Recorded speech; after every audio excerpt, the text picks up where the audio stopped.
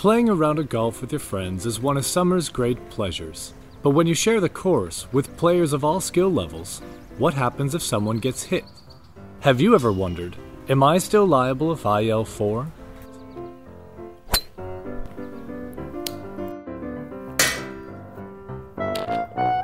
Reasonably foreseeable.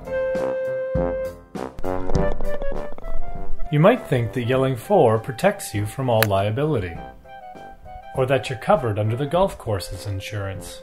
Sometimes you might be right, but other times it could be you on the hook.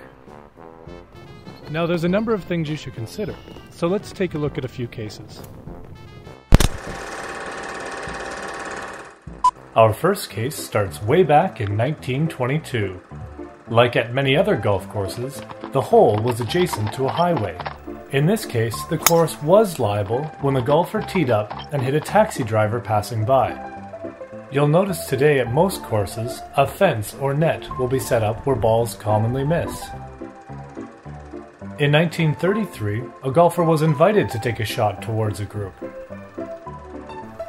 When taking a shot with people in range, the judge stated that a golfer must be scrupulously careful not to hit someone, and to show more care and caution than throwing a stone or firing a gun. This is because it's more difficult to control where the golf ball will go. The judge also states that it isn't an excuse to tell a group that you're hitting it towards them. If you play with beginners, don't forget to tell them where you are, otherwise you might share in some of the liability.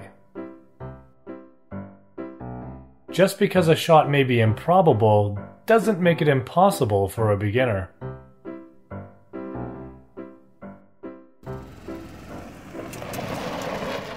Of course, there's other hazards to watch out for as well. Just because you've made the shot before doesn't mean it's a reasonable one a golfer can take. For those who insist, the consequences could be quite costly.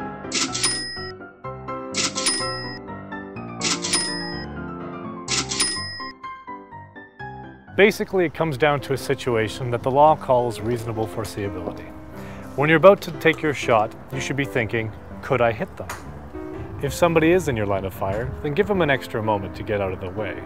Shorten your club, or you could come join me on the driving range to sort out that swing.